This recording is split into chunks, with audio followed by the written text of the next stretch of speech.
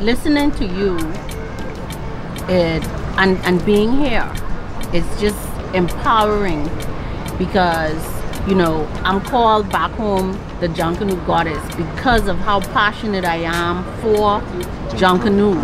And I say I am Junkanoo, you know, I am Junkanoo.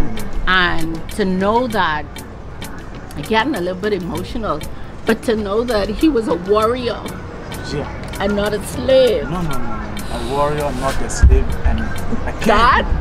And a king. Yeah, that it means so much more for me as a Junkanoo, you know, to know that we've kept what he's, I mean, we've been empowered by him, and the strength that we have comes from someone who was a warrior and not enslaved, you know. So it feels good to be here and to hear that history firsthand from someone who is actually descendant from him and still lives in the same area where he's from.